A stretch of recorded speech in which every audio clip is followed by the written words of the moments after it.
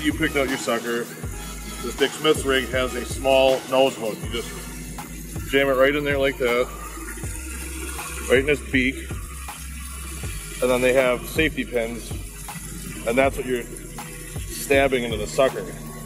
What you want to avoid is going where the guts are, so try to stay in this region, the top half of the fish.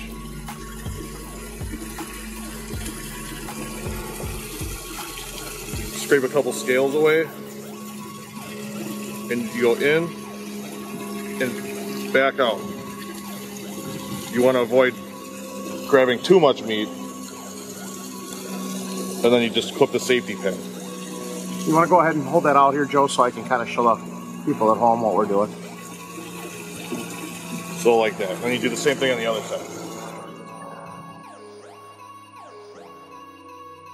One thing I wanted to mention was Dick Smith's Bait and Tackle here in Delafield has a really good selection of the right size suckers at a very reasonable price, and along with that, all the ice fishing gear you can possibly need throughout the winter months. So definitely stop in and check those guys out, talk to Mike or Becky, and they'll take good care of you.